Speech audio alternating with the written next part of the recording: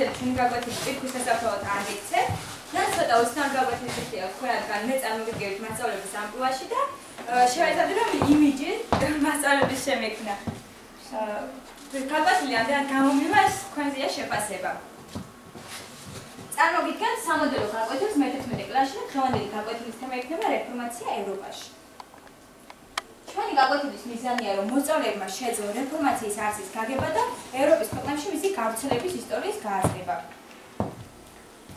გაკვეთილი გამოგიმუშავეთ ბავშვებმა შემდეგი ნაჩვენებს ეს იქნება პრეზენტაციის, ისტორიული წყაროს ინტერპრეტაციის, რუკაზე ორიენტირების, ინფორმაციის მოპოვება ორგანიზების, ურთიერთთანამშრომლობისა და კომუნიკაციის. გაკვეთილზე განვახორციელებთ შემდეგ აქტივობებს: პროვოცირება, წინარე მასალის პრეზენტაცია, გონებრივი იერიში.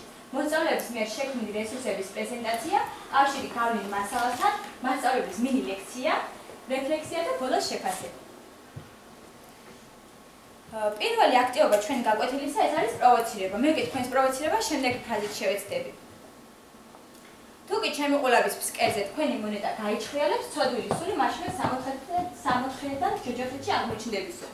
ამას ამბობდნენ ადამიანები, რომლებიც გადიოდნენ ხალხში და ყიდნენ იმას, რაზეც დღეს უნდა ვისაუბროთ. ფოტოზე სწორედ ეს არის წარმოდგენილი და მანამდე სანამ ფოტოს გაჩვენებთ, შეგიძლიათ თუ არა რომელიმეს მითხრათ კონკრეტულად ვის შეიძლება იყოს ეს ფრაზა და რა შეიძლება და შეიძლება მიემართებოდეს. მარიამ იცით? ეს არის ინდულგენცია. მარიამ მართალია ფოტოზე სწორედ ინდულგენციას ხედავთ, რომელსაც შეეხება დღევანდელი ჩვენი გაკვეთილი. ინდულგენციასთან ერთად დღეს ჩვენ ვისაუბრებთ რეფორმაციაზე ევროპაში, კათოლიკური ეკლესიის წინააღმდეგ წამოწყებულ დაპირისპირებაზე, მაგრამ ისევე როგორც ყველა გაკვეთილზე, მე უნდა აუცილებლად გამოვიკითხო წინარე მასალის პრეზენტაცია, რომელიც ყველა გაკვეთილზე ხდებოდა, მათ შორის დღესაც წინარე მასალის პრეზენტაცია, ესე იგი, ბავშვებო, რა იყო ჩვენი წინა გაკვეთილის თემა, შეგიძლიათ მინას მითხრათ? მარიამ. ეს იყო დიდი გეოგრაფიული აღმოჩენები და დაიწყოთ დიდი გეოგრაფიული აღმოჩენები და მარიამ მოგესწორ. ვიღავ. დასავლეთ და აღმოსავლეთ დამაკავშირებელი სავაჭრო საქონლის გზების გაუქმებამ ევროპელებს აიძულა სხვა ალტერნატიული გზის ძიება ამ პირველი ნაბიჯი გადადგა პორტუგალიელებმა და პრინცი ენრიკე ზღვაოსნის მეთაურობით დაიწყეს აფრიკის დასავლეთ სანაპიროს გამოკვლევა. ამ გამოკვლევის მიზანი იყო აზიისაკენ უმოკლესი გზის პოვნა. თანდათან მათ დაიპყრეს მაროკოს სანაპირო დედაქალაქი სუტა.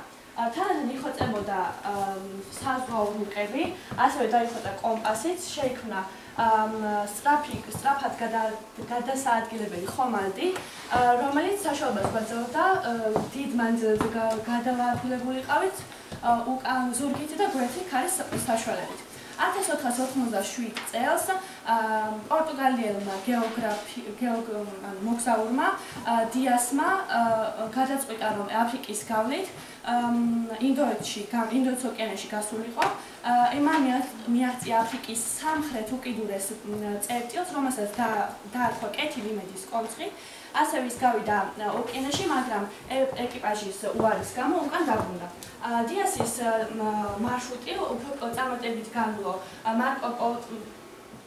ვასკო და გამამ და 10 თვიანი მოგზაურობის შემდეგ ვასკო და გამამ მიაღწია ინდოეთის ქალაქ კალკუტაში. მადლობა მარიამ, შეუძლიათ რა უნდა გააგრძელოს გაკვეთილი. კეთის ხოს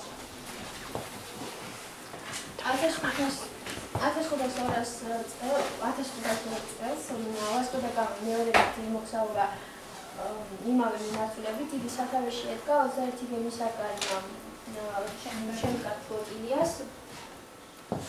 მან ინდოეთის ოკეანეში მგზავრებისას მრავალი გემი გაძარცვა და დაიქვა. ერთ-ერთი ასეთი იყო მექაში მემავალი პილიგრიმები, რომლებიდანაც მგზავრები დაწვა და 12,000 დუკატისა და 10,000 დუკატის ღირებულების საქონელი წაართვა.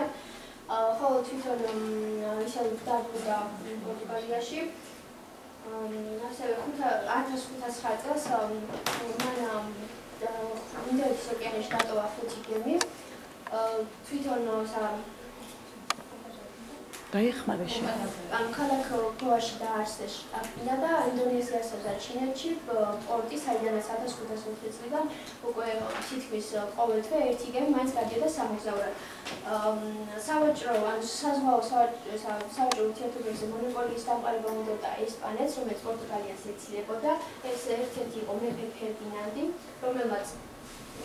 რომელსაც უნდა მოეწყო ექსპედიცია და სავაჭრო გზები გაიფართოვებინა თავის სასიკეთოდ. ქრისტეფორ კოლუმბი იყო ადამიანი, რომელიც დაიბადა იტალიის ქალაქ გენუაში. მადლობა კეთი, სხვათა მიცეთ აქტიურობის საშუალება, ნინოს ვის შეუძლია რომ შემდეგ გააგრძელოს გაკვეთილი.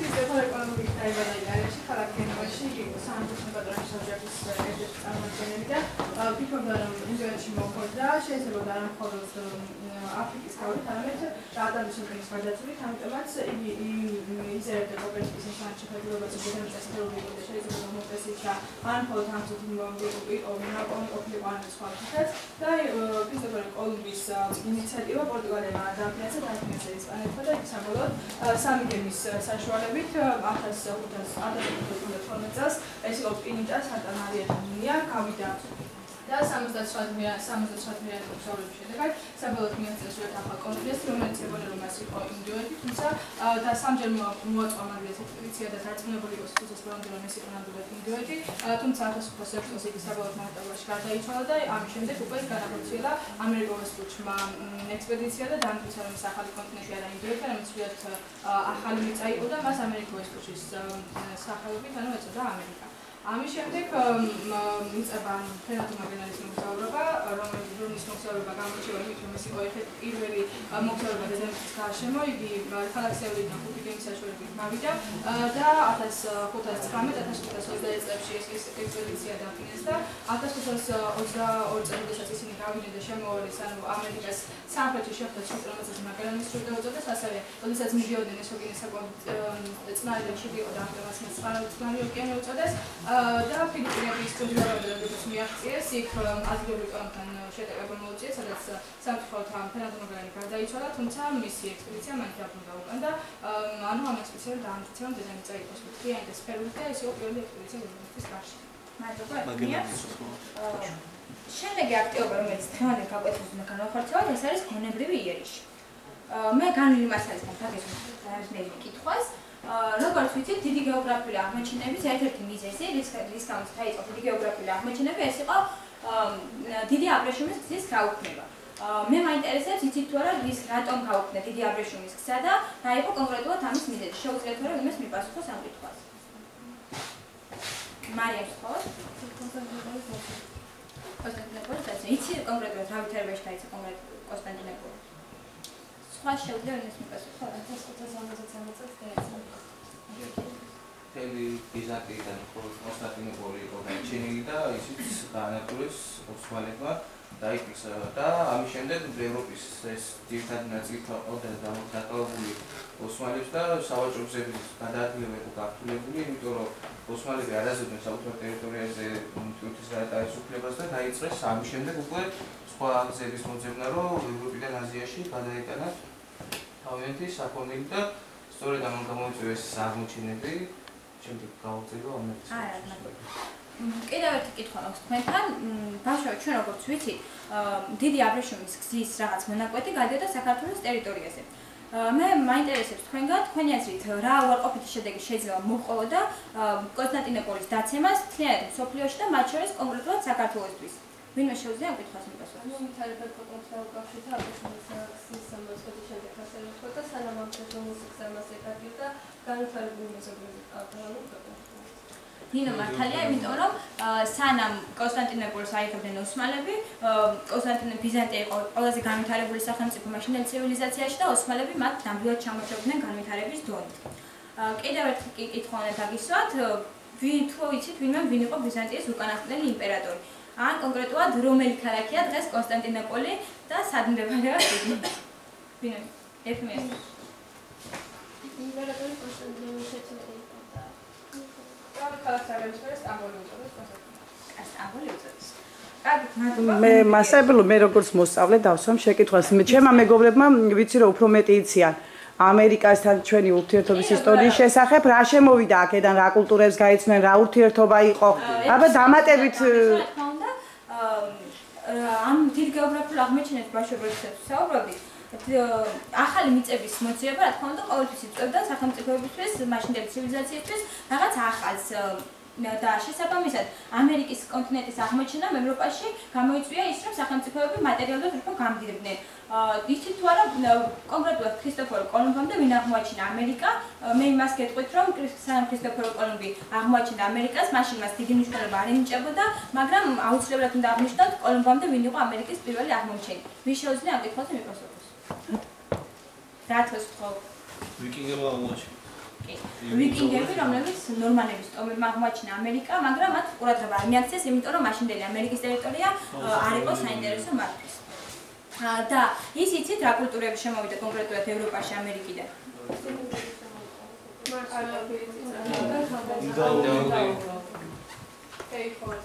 მართალია, ამერიკაში მოყავდათ ამერიკაში მოყავდათ ისეთი კულტურები, რომლებიც მაშინდელ ევროპაში ამის შესახებ არაფერი არ იცოდნენ და ამიტომაც, რა თქმა უნდა, ევროპას წაადგა ამერიკის ტერიტორიის აღმოჩენა. კონკისტადორებზე. კი, კონკისტადორებსაც აუცილებლად უნდა ვიკითხოთ, ვინ იყვნენ კონკისტადორები და ასევე რა იმეცით კონკისტადორების შესახებ. ვინ შეუძლია მისაუბროს კონკისტადორების შესახებ? გუგას კითხოთ. ესე იგი, როცა აღმოაჩინეს ახალი კონტინენტი ამერიკა, მაშინ უკვე დაიწყეს მისი კოლონიზაცია და ძირითადად ესპანეთი და პორტუგალია ცდილობდა მის კოლონიზაციას და ერთ-ერთი პირველი ვინც დაიწყო კოლონიების შექმნა ეს იყო ერნან კორტესი, რომელმაც 500 კაციანი რაზმით, ანუ ძირითადად ჯარისკაცები არ იყვნენ, მაგრამ შექმნა თუ დაპყრობა. გაგრძელე კოლონიზაცია.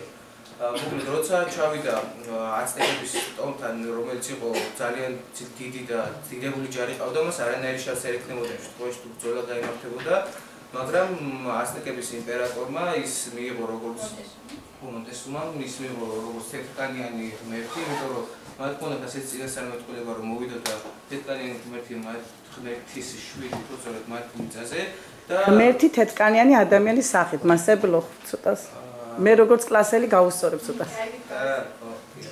და როცა ის შევიდა უკვე სასახლეში, მან ამის შემდეგ გამოაჩვენა თავისთავი, აიყვანა ეს ბელადი თქვით, თუმცა ის მაინც გამოაძევეს. მაგრამ მაინც შეძლეს მისი გამოძევება საბოლოოდ და იმდენად დიდი დანაკლისის მიყენება ვერ მოახერხა, თუმცა მოგვიანებით უკვე როცა ფრანცისკო პისარო წავიდა. ფრანცისკო პისაროზე გუგამ გაგზავნეს და ვინმე შეუძლია ფასმისაუბროს. ფიქრია. ეს 2012 წელს დიდების ნობელი კონკისტადორი ფრანცისკო პისარო დაიწყო დაიძრა პერუს 160 ჯარის კაცთან დაიძრა პერუს ნაპირებისკენ. მაშინ ინკების იმპერიას ყავდა ორი მმართველი, ანუ ორი ძმა. ამით ისარგებდა კონკისტადორებმა და ერთ ძმას მეორე მოაკლებინა, ხოლო ცოცხლა დარჩენილი მან მოატყუა და დაატყვევა. ამის შემდეგ ინკებმა იმპერატორის გამოსასყიდად დიდძალი ოქროდებს და ფული მოაგროვეს. კონკისტადორმა მიიღო ეს თანხა, მაგრამ იმპერატორის სიცოცხლის გამოასალმა და ამის შემდეგ დაიპყრო ინკების ქვეყანა, საერთოდ გაანადგურა და მცირერიცხოვანი ჯარი ჰყავდათ ინკებს, თან იმპერატორის გარეშე იყვნენ დარჩენილები და ამის გამო აიძულებული იყვნენ მას გამორჩილებოდნენ. შემდეგ ამის შემდეგ ახალ ტერიტორიებზე დაიწყეს ესპანელებმა დასახლება. ხო, შემდეგ ესპანელებმა ამერიკაში, და პირიქით თქვენი ევროპელებმა ამერიკაში შეიტანეს ადგილობრივი მოსახლეობისთვის ჯერ კიდევ უცნობი ინფექციური დაავადებები, როგორც იყო მაგალითად წითელა, ბატონები და ყვავილი და ასე შემდეგ და იმუნიტეტი რადგან არ ჰქონდათ მათ გამომუშავებული ამისთვის, ისინი მოაკლებოდნენ და მე კიდევ ერთხელ დავამატებ, რომ ამერიკაში მცხოვრებ ტომებს უწოდებენ ინდიელებს. სიმართლე რომ გითხრათ, ისინი სხვაც არ არიან ინდიელები და ინდიელები რის გამოც მათ ინდიელებს უწოდებენ, ეს არის ქრისტოფორ კოლუმბის შეცდომა. რადგანაც როდესაც ის ამერიკის კონტინენტს მიადგა, ეგონა რომ ინდოეთის კონკრეტულ მიწას მიუახლოვდა, ამიტომაც ადგილობრივ ტომებს იწოდა ინდია უწოდა მიწას და შესაბამისად ადგილობრივ ტომებს ეწოდა ინდიელები. ჩვენ გონებრივი ერისზე საუბარს ამით არ ვასრულებთ, ჩვენ დიდ გეოგრაფიულ აღმოჩენებზე საუბარს ამით არ ვასრულებთ, რადგან გვაქვს კიდევ ერთი აქტიობა, ეს არის მოსწავლეთა შექმნილი რესურსების პრეზენტაცია, რომელიც ეხება დიდ გეოგრაფიულ აღმოჩენებს და მარიამმა შექმნა დიდი გეოგრაფიული აღმოჩენების მარშრუტი და ხოლმე პრეზენტაცია გაგვაკეთდა.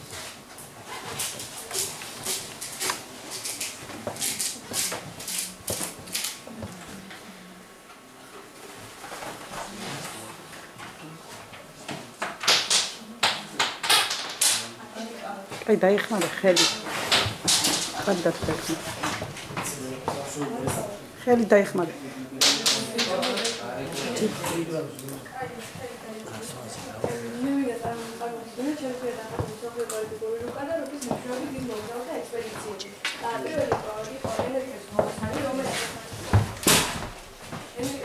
რომელიც დაიწყო პორტუგალიიდან, წამოვიდა და დაიწყო მთელი აფრიკის დასავლეთ ნაწილი, შემდეგ რომ ბართოლომეო დიასი წამოვიდა ისევ პორტუგალიიდან, მიაღწია მან აფრიკის უკიდურეს სამხრეთ წერტილს და ამას კეთილიმედის კონსული უწოდა, მას უნდა ინდოეთის ოკეანეში შეესვა, ნახევრად შეუძლია, მაგრამ ეკიპაჟის უარის გამო ისევ უკან მობრუნდა. ხოლო შემდგომ ბართოლომეო დიასის ექსპედიცია კიდევ უფრო მნიშვნელოვნად წარიყვანა ვასკო და გამამ, რომელიც გასცა ინდოეთის ოკეანეს და მან მიაღწია ინდოეთის ერთ-ერთ ქალაქ კალკუტამდე.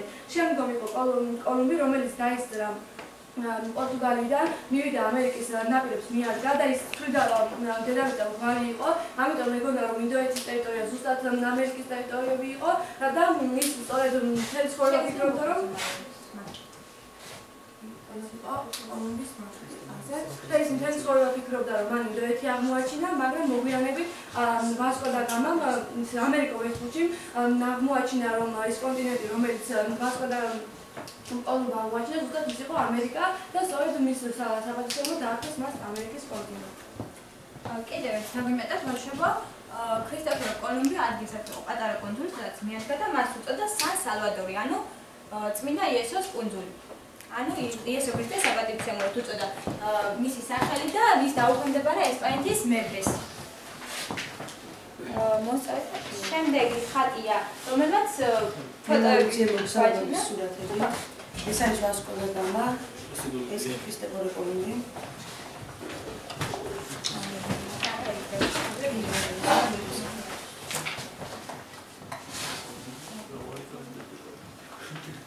ასევე ნახატის საშუალებით გამოსახე ინკების დამწერლობა. ისინი ფერადი ძაფების საშუალებით გამოსახავდნენ სხვადასხვა ინფორმაციას.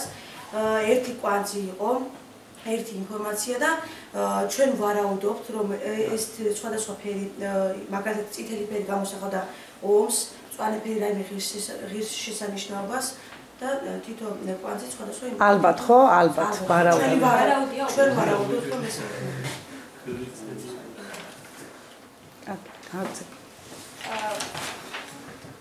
შემდეგ აქტიობს. ეს არის კავშირი განვლილ მასალასთან. მოსწავლე კითხვებს არიგებს ჯგუფებს შორის. ფიქრიას აქვს კითხვები მომზადებული და თორემ ბავშვებს გაურიგოთ. ბავშვებო, როდესაც კითხვებს უპასუხებთ, ხმამაღლა წაიკითხოთ შეგეძლიათ და თან პასუხით გამწვით.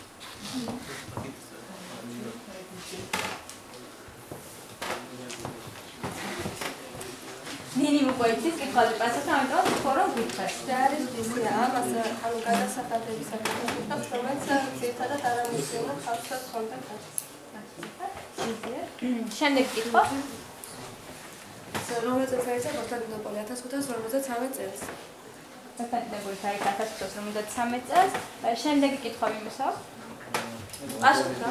პირველი შემოსევა საქართველოში წელი ზუსტად ამავსის შემდეგ კითხავს. რომელზეც ავიდა ტალწი ალექსანდრე პირველი. ალექსანდრე პირველი ავიდა ტალწი 1412 წელს. მოკლე ინფორმაციას შეიძლება? კი, შეგორა შეიძლება. რაც იცი, ყველაფერი შეიძლება. 1412 წელს ავიდა ტალწი ალექსანდრე პირველი, რომელმაც დანგრეული ქვეყნის გამოსწორება დაესახა მიზნად. ამიტომ მან 1425 წელს დააკისრა სამშობლოს დროებითი ხარკი. გადასახადი. ამიტომ მან 1440 წელს შეწყვიტა ის და შემდეგ მას არ ემორჩილებოდა სამეგრელოს და სამცხის მთავრები. ამიტომ მან გაილაშქრა წინააღმდეგ და შემდეგ ანუ ერთიანი ქვეყანა გახადა რა და ემორჩილდნენ ყველა და ეწოდა ალექსანდრე დიდი. მადლობა. შემდეგ კითხვა? კითხვები დამთავრდა. ქეთის აქვს?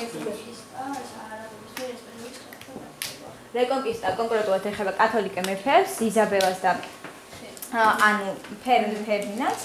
კათოლიკე მეფეები ეს იყო ესპანეთში, ხანძრით ყავდა კათოლიკე მეფეები, მაგრამ არაბებმა როდესაც დაიპყრეს ესპანეთი, ესპანეთი თითქმის 3 საუკუნოვანი ბრძოლა დასჭირდა მისი ტერიტორიების გამოსახსნელად და შესაბამისად არაბების მიერ ესპანეთის განთავისუფლებას ეწოდება რეკონკისტა.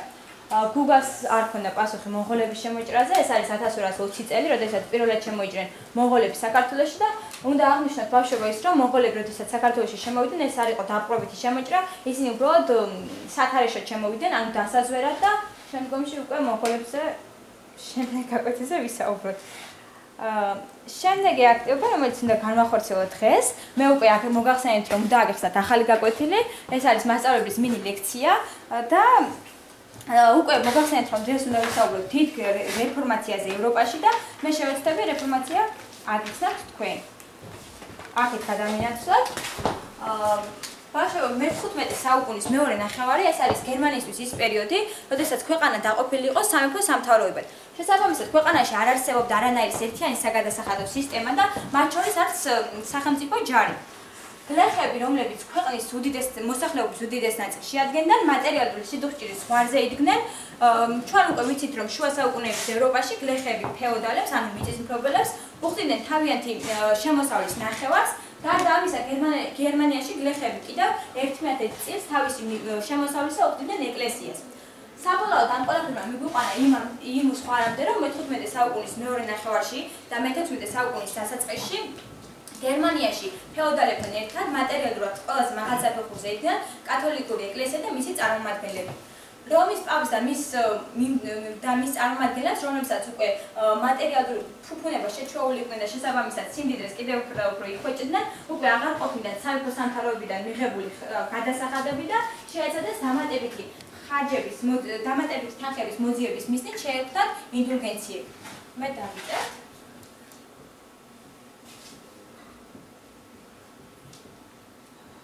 ინდულგენცია ეს იყო რომის პაპის მიერ დაბეჭდილი სიგელი, რომელიც 1515 წელს რომის პაპმა ლეონ მე-10-მ გამოსცა ბულა ინდულგენციებით ვაჭრობის შესახებ. ინდულგენციის საშუალებით კათოლიკური ეკლესიის წარმომადგენლები მოსახლეობას პირდებოდნენ, რომ მათ გამოიყენებოდათ ყველა ცოდვა, ოღონდ ეს ცოდვები არ იყო მხოლოდ წარსულში ჩადენილი ცოდვები, რადგან ისინი ხალხს არწმუნებდნენ, რომ ინდულგენციით შესაძლებელი იყო ასევე ტანჯული სულების ჯოჯოხეთიდან სამოთხეში დაბრუნება და სხვათა შორის იმ ცოდვების გამოხსნა, რომელსაც ისინი მომავალში ჩაიდებდნენ. გერმანიაში ინდულგენციების ვაჭრობა პაპმა ლეონ მე-10-მ დაავალა ადგილობრივ ბერს იოჰან ტეცელს. ტეცელი მოგზაურობდა გერმანიაში და ყიდდა ინდულგენციებს. უნდა აღნიშნო, რომ ინდულგენცია ყოველსაერთოდ მაღალი თანხებისთან იყო დაკავშირებული მისი ყიდვა და ძირითადად უდიდესი წილი ინდულგენციების საღდებოდა გლეხებში. გლეხები, რომლებიც განათლების დონით შედარებით დაბლა იდგნენ და ამიტომ ისინი ვერ აცნობიერებდნენ რა იყო კონკრეტულად ინდულგენცია და ვერც მას აცნობიერებდნენ, რომ ეს დიდ ყუთთან იყო დაკავშირებული. შესაბამისად მივდიოდით იქამდე, რომ რადგან ინდულგენცია ძალიან ძვირი ღირდა, გლეხებსაც ამის შესაძლებლობა არ ჰქონდათ და კიდევ უფრო ცუდად მოქმედებდა ეს მათ მატერიალურ შესაძლებლობებზე. ინდულგენციები ცოტა სხვა კუთხითაც რომ დაგანახოთ, უნდა მოგიყვანოთ ერთ-ერთი გერმანული თქმულება იოჰან ტეცელზე და მის მომხრეებზე. როდესაც იოჰან ტეცელი ინდულგენციას ყიდდა, მასთან მივიდა ერთი გერმანელი ახალგაზრდა და კითხა, რომ ინდულგენციით შესაძლებელი იყო იყო თუ არა შესაძლებელი, რომ არა მხოლოდ წარსულში ჩადენილი ცოდვა, არამედ ის ცოდვაც გამოესყიდა მას, რომელსაც ის მომავალში ჩაიდიდა. იოჰან ტეცელმა მას უპასუხა, რომ ინდულგენციით რა თქმა უნდა შესაძლებელი იყო მომავალში ჩადენილი ცოდვის გამოსყიდვა. მისი ეს არასწორი საქციელი იოჰან ტეცელს ბუმერანგივით დაუბრუნდა უკან, ასე ვიტყვი, რადგან როდესაც ის ეკლესიაში ბრუნდებოდა, თავს დაესხნენ ყაჩაღები და გაძარცვეს. ყაჩაღებს შორის ერთ-ერთი იყო სწორედ ის ახალგაზრდა, რომელმაც იოჰან ტეცელისგან იყიდა ინდულგენცია. რომის პაპის ამ მსგავსი საქციელისა და კათოლიკური ეკლესიის წარმომადგენლების წინააღმდეგ ერთ-ერთი პირველი ადამიანი, რომელმაც ხმა აიმაღლა, ეს იყო მარტინ ლუთერი იყო ვიტენბერგის უნივერსიტეტის ბერი იყო და ვიტენბერგის უნივერსიტეტში პროფესორი იყო, ასწავლიდა ღვთისმეტყველებას და ის მან კათოლიკური ეკლესიის კარზე გააკრა 95 თეზისი 1517 წელს. მარტინ ლუთერი თეზისებში აღნიშნავდა, რომ სულის გამოხსნა შესაძლებელი იყო არა ინდულგენციების ყიდვით, არამედ ჭეშმარიტი ლოცვითა და წმენითა და ლოცვით. მარტინ ლუთერი იმედოვნებდა, რომ თავისი თეზისებით ის კათოლიკურ ეკლესიაში გამოიწვევდა არხთა სხვადასხვაობას და ზოგადად განახედავდნენ ინდულგენციების ვაჭრობას და საერთოდ გააუქმებდნენ, მაგრამ ის ასევე ინდულგენციებში წერდა, არამხოლოდ უპირისპირდებოდა ინდულგენციებს, არამედ კათოლიკური ეკლესიის დოგმებსაც უპირისპირდებოდა. ეს იყო ის, რომ მაშინ წინვალოცვები წარიმართებოდა ლათინურ ენაზე და აკრძალული იყო ბიბლიის ლათინურიდან სხვადასხვა ენებზე გადათარგმნა. მარტინ ლუთერი იყო პირველი ადამიანი, რომელმაც ბიბლია ლათინურიდან გერმანულ ენაზე გადათარგმნა და ამით საფუძველი ჩაუყარა, ესე ვთქვათ, გერმანული ენის ლიტერატურას. შემდეგში, როდესაც გავარცხავთ 1521 წელს მარტინ ლუთერის მიერ დაბეჭდილი 95 თეზისის გამო მას რომის პაპმა უწოდა მწვალებელი, ერეტიკოსად შერაცხა, მაგრამ მარტინ ლუთერმა საპასუხოდ თვითონ რომის პაპს უწოდა მწვალებელი და მის მიერ დაბეჭდილი ინდულგენცია კოცონზე დაწვა. ის რომ ვიღაც გამოვიდა ადამიანი, რომელმაც დაუპირისპირდა კათოლიკურ ეკლესიას, ეს უკვე ნიშნავდა, რომ დაიწყებოდა კათოლიკური ეკლესიისთვის ცუდი პროცესი და ეს იყო ის, რომ ამის შედეგად რომის პაპმა დახმარებას თხოვა გერმანიის იმპერატორ კარლ მეხუთე ჰაბსბურგს. კარლ მეხუთე ჰაბსბურგი მაშინ სახელმწიფო ომებში იყო ჩართული და ეკლესიის დახმარება სჭირდებოდა.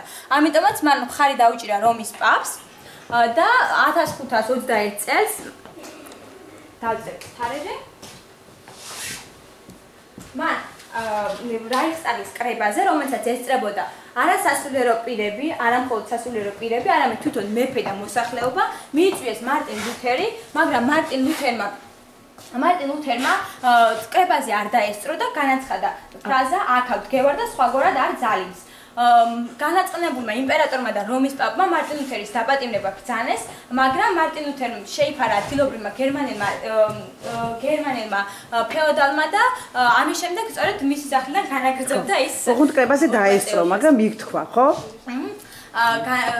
მოღვაწეობას შემდეგ განაგრძელოთ, რომ მარტინ ლუთერის ბრძოლა კათოლიკური ეკლესიის წინააღმდეგ ამით არ დასრულებულა და ის კიდევ უფრო განაგრძობდა ბრძოლას ინდულგენციებით ვაჭრობის გაუქმების შესახებ. ამის შემდეგ მარტინ ლუთერს იმდენად ბევრი მომხრეები გამოუჩნდა, რომ ისინი უკვე მოითხოვდნენ კათოლიკური ეკლესიიდან გამოყოფას და რომის პაპის აღარ ემორჩილებოდნენ.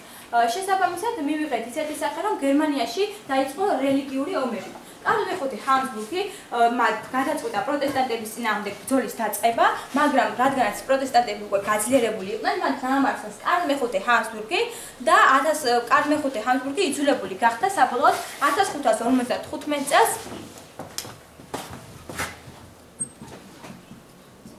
აუგსბურგის რელიგიური ზავით ხარი დაუჭირა რელიგიის თავისუფლებას. ანუ გერმანიის ყოველ სამთავროში მის მთავრებს შეეძლოთ აირჩიათ კათოლიკეობაზე დარჩებოდნენ თუ მიიღებდნენ პროტესტანტიზმს.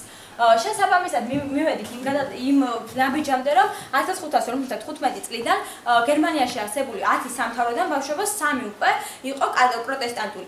მაგრამ მე თქვენ აუცილებლად დაგინიშნოთ ის ფაქტი, რომ მაშინდელ გერმანიაში იყო გავრცელებული ესეთი გამოთქმა, ვინც მართლობს, რელიგიაც არის მისი. და რადგანაც მართველები ირჩევდნენ რელიგიას, უნდა აღვნიშნო ისიც, რომ პროტესტანტიზმზე გადასვლა ეს არ იყო მოსახლეობის დიდი რაოდენობის გადაწყვეტილება. ეს უფრო მიეწერება ადგილობრივი სამთავროების მმართველებს, რომლებმაც სწორედ პროტესტანტიზმი აირჩიეს. მე-15 შემდეგ უკვე გაგრძელდა ბრძოლები კათოლიკური ეკლესიის წინააღმდეგ და პროტესტანტიზმმა დიდი გავრცელება ჰპოვა. პროტესტანტებს იმიტომ უწოდებ, რომ 1529 წელს მარტინ ლუთერმა და მისმა მომხრეებმა მეფის წინაშე ხელი მოაწერეს პროტესტაციას და სწორედ ამიტომ მათ პროტესტანტები ეწოდება. ხოლო ბრძოლას კათოლიკური ეკლესიის წინააღმდეგ მე-15-16 საუკუნეებში ეწოდება რეფორმაცია. ამის შემდეგ პროტესტანტიზმმა გავრცელება ჰპოვა მთელს ევროპაში და ძალიან დიდი სისწრაფით გავრცელდა. განსაკუთრებით უნდა აღვნიშნო ქვეყნები, ეს არის საფრანგეთი და შვეიცარია, სადაც გერმანიის შემდეგ ყველაზე მეტი პროტესტანტი იყო. პროტესტანტიზმს აქვს სხვადასხვა მიმდინარეობები და უნდა გითხრათ ის რა განსხვავებაა პროტესტანტიზმს და კათოლიკეებს შორის. მარტინ ლუთერი პირველ რიგში მოითხოვდა კათოლიკე ბერების მიერ ცელიბატის, ანუ უცოლობის აღთქმის დადებას.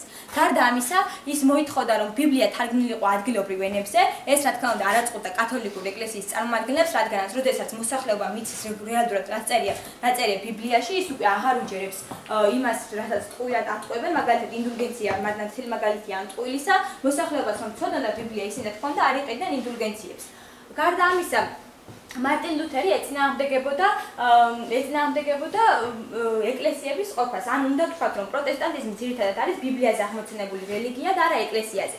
მათ საერთოდ გააუქმეს ბევრი მონარქიული სისტემა თავიანთ მიმდევრობაში, ასევე ისინი არ ეწინააღმდეგებოდნენ სამებას, აღიარებენ ქრისტე-ღმერთს, აღიარებენ სულიწმინდას, აღიარებენ ნიკეის საერთაშორისო კრებას, მაგრამ რაც მთავარია, ისინი არ აღიარებენ ეკლესიას.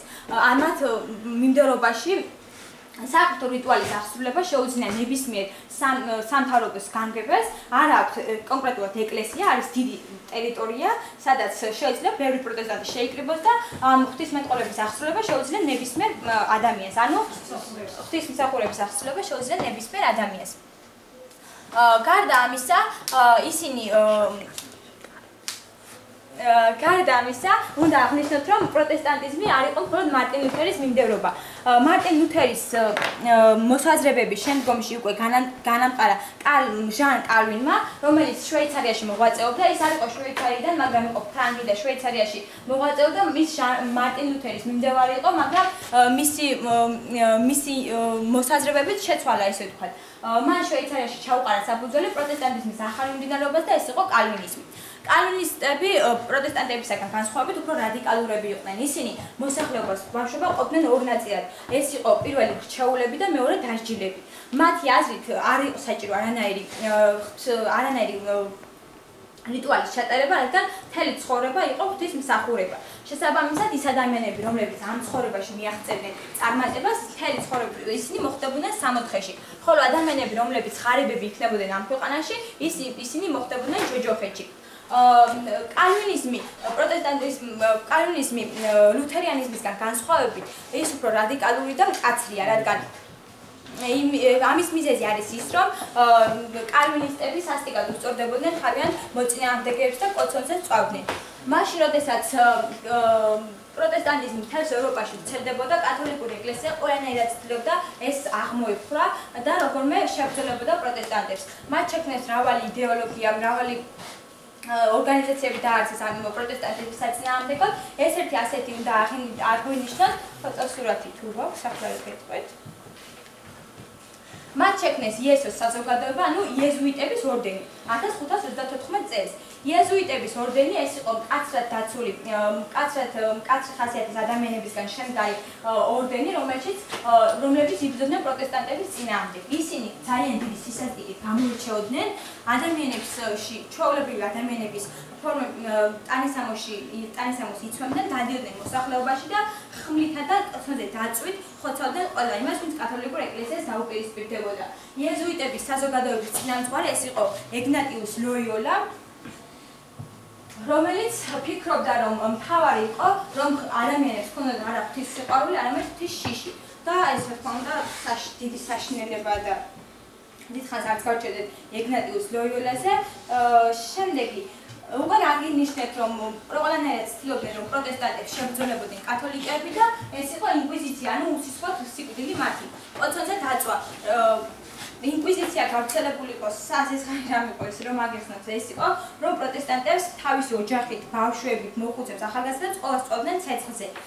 და ის ვინც შეეწინააღმდეგებოდა კათოლიკურ ეკლესიას. უკვე აღნიშნეთ შვეიცარია, ერთ-ერთი კიდევ ერთი ქვეყანა, რომელშიც პროტესტანტიზმი გავრცელდა და დაიწყო ამ ქვეყანაში რელიგიური ომები, ეს იყო საფრანგეთი. საფრანგეთში რელიგიური ომების დაწყება უკავშირდება ქვეყნის შიდა არეულობასაც, რადგან ქვეყანაში მაშინ შარლ მეცხრე მმართველობდა, იყო ქვეყნის იმპერატორი, რომელიც მცირე წროვნების ჟამს, მისი სრულწლების ჟამს ქვეყანას მართავდა ეკატერინე მედიჩი. ეკატერინე მედიჩი კი განსაკუთრებული სისასტიკით გამოირჩეოდა პროტესტანტების წინააღმდეგ. ამის მართალი მაგალითია ქორწილი, რომელიც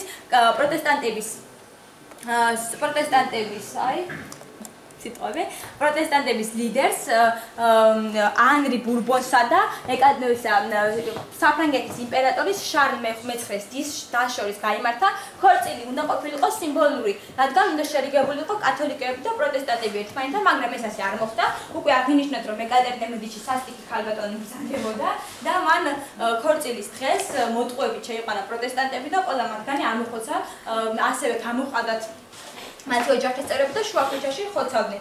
ამას კიდევ მოყვა ის სასტიკი დღე, როდესაც 23 აგვისტოს ეს არის კათოლიკურ ეკლესიაში წმინდა ბართლომეს დღესასწაული და ბართლომეს დღესასწაულამდე ერთი დღით ადრე ყველა პროტესტანტი გამოიყვანეს ქუჩაში და სასტიკად გაუსწორდეთ მათ.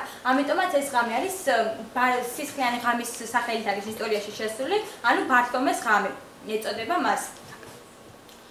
კიდევ უნდა განვარცხოთ, შემდეგ უკვე სახელმწიფოში დაიწყო გადატრიალება და სახელმწიფოში ეს არის პერიოდი საფრანგეთის ისტორიისა, რომელსაც ეწოდება სამი ანდრის დაპირისპირება. სამი ანდრის დაპირისპირებაში გაიმარჯვა პროტესტანტების ლიდერმა ანრი ჰუგენოტმა. ჰუგენოტს თქვათ არავნიშნა, რადგან სხვადასხვა ქვეყნებში პროტესტანტებს სხვადასხვა სახელს უწოდებდნენ, მაგალითად ინგლისში მათ უწოდებდნენ პურიტანებს. საფრანგეთში ჰუგენოტები იყო მათი სახელწოდება.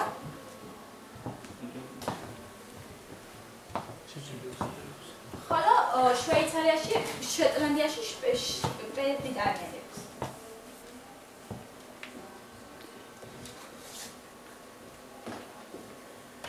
ტარზე ავიდა ანრი ჰუგენოტი, რომელმაც დაირქვა სახელი ანრი მეოთხე და სწორედ ამ სახელით მმართველობდა ის, მაგრამ პარიზელმა დიდებულებმა, რომლებიც კათოლიკეები იყვნენ, უარყვეს პროტესტანტი მეფე, ამიტომაც ანრი მეოთხე იძულებული გახდა ფორმალურად, მაგრამ მაინც სარწმუნება შეეცვალა და ის გადავიდა კათოლიკურ სარწმუნოებაზე და შეგვიძლია ამით დღევანდელი გაკვეთილიც დავასრულოთ იმით, რომ ბრძოლა კათოლიკეებს და პროტესტანტებს შორის საბოლოოდ დასრულდა კათოლიკეების გამარჯვებით და საფრანგეთის მთავარ რელიგიად გამოცხადდა პროტესტანტიზმი.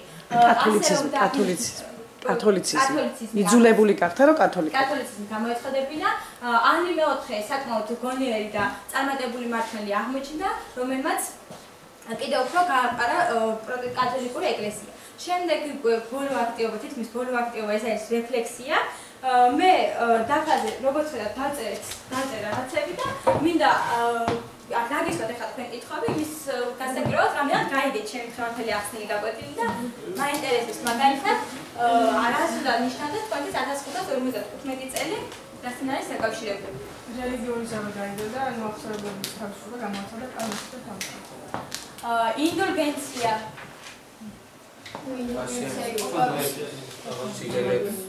პრობლემები ცოდვის გამოსება შეიძლება. ინდულგენცია მასიანი გაღალდები, რომელთაც შეიძლება და ცოდების მიტევება მაქვს.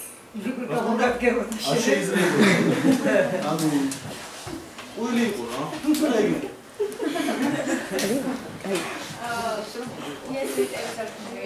იეზუიტების ორდენზე აბა რატომ გამასწორდათ? იეზუიტების ორდენი იყვნენ ასე კრება, რომელიც იყო გაწევრებული მკაცრი გუნების ადამიანები, ანუ იყვნენ ძალიან სასტიკები და ყველა იმ ადამიანს, რომელიც კათოლიკობას უარყოფდა, სასტიკად აწევდნენ, კოცონზე წვავდნენ და ასე. მას მე დავამატებ თუ შეიძლება. ანუ იეზუიტები აცხადებდნენ, რომ ნივთი რომელიც თეთრია, მაგრამ ეკლესია შავად აღიარებს, თქვენ შავად უნდა აღიაროთ. და მიუხედავად იმისა, რომ იესოს საზოგადოება ერქვა, საკმაოდ ისეთი მეთოდები ჰქონდა უკვე მასწავლებელმა აღნიშნა ქრისტინა მასწავლებელმა, რომ ისინი არ ერიდებოდნენ სისხლით, ხანჯით, საწამლავით გაენადგურებინათ პროტესტანტები. სხვათა შორის იგნაციო ლოიოლა იმასაც ამბობდა, რომ თუ კი კათოლიკური ეკლესია და ანუ მათი წარმომადგენელი ადამიანებს ეთყოდა, რომ ცოდონ და ჩაედინათ, ეს უნდა გაიგეთებინათ, რადგან ეს იყო კათოლიკური ეკლესიის მოწოდება. და მათ უნდა დამორჩილებოდნენ. არანაირი წმენა კათოლიკურ სარწმუნოებაში არ არსებობდა, ეს უფრო იყო მათ მორჩილება, ისე ვთქვათ, დამორჩილებული ყავდათ. რეფლექსიას უკვე გავსწრით და შემდეგ არის შეფასების ცხრილი. თქვენ ბავშვებო უკვე იცით შეფასების ცხრილი და ყოველ გაკვეთილზე გაფასებენ მასწავლებლები. ეს არის 1 4 5 8 9 10. 1 და 4-ს მე არავის არ დავუწევ, იმიტომ რომ არ დაგიმსახურებიათ და დიდი ხანი მუშაობთ ამ გაკვეთილზე და ძალიან კარგად იცით. რაც შეეხება მაღალ შეფასებას, მე ძალიან მომეწონა ეს ბევრი თქვენგანი. უნდა დავასახელოთ 900 და 10. მე რომ აქ ჟურნალი ხარ ეს ახლავე ჩაგიწერდით. მაგალითად ეფემიას, ქეთის, დათოს, გუგას, ხატიას, მარიას და საერთოდ ყველას დაგიწერდით, იმიტომ რომ დავწუნებული ვარ და ყველა ვიცით ეს გაკვეთილი. დღევანდელი ჩვენი გაკვეთილი ამით დასრულებულია. მანდ ყურადღების. მე-11 კლასზე ჩვენ დიახ, მასწავლებლო, ჩვენ მოვამზადეთ 4 მოსწავლემ რაღაც სიურპრიზი თქვენთვის და რომელსაც ახლა წარმოვადგენთ.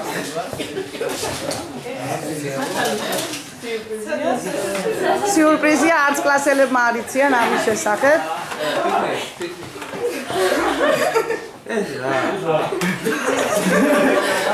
აბა გამოაჩინე წინ ცოტა. მასწავლებელი და მოსწავლეები რომ თქვენს ჩვენი შორენა მასწავლებელი. არა, ჩვენა მოსწავლეა. მოსწავლეა და დავბერდი სკოლაში და თქვენაირები არ შემხვეპრია ჩვეული ფრაზა იუმორის სტილში შევარჩიეთ. ანუ ქრისტინას აღშიათ, ანუ შევშრომ, ანუ ეუბნებიან რომ ქრისტინე ასე მიმართავენ და შეიძლება დამოჩა ქრისტინე არა, ქრისტინა. და ბავშვებმა დაიმახსოვრეს დაფაზე შეგვიძლია რა.